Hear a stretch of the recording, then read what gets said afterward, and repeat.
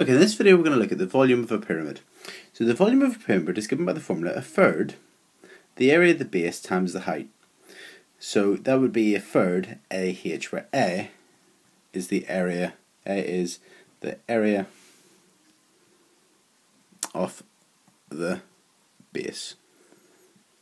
Okay, and that works for all different types of pyramids. It works for square-based pyramids, triangular-based pyramids, even cones. So you get a third the area of the circle times by the height, and the perpendicular height, and then that gives you the volume of the cone. So let's have a look at a typical example. Here we've got a rectangular-based pyramid.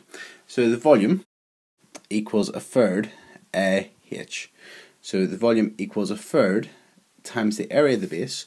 Well, the base would be 5 times 3, which is 15, times the perpendicular height, which equals 3.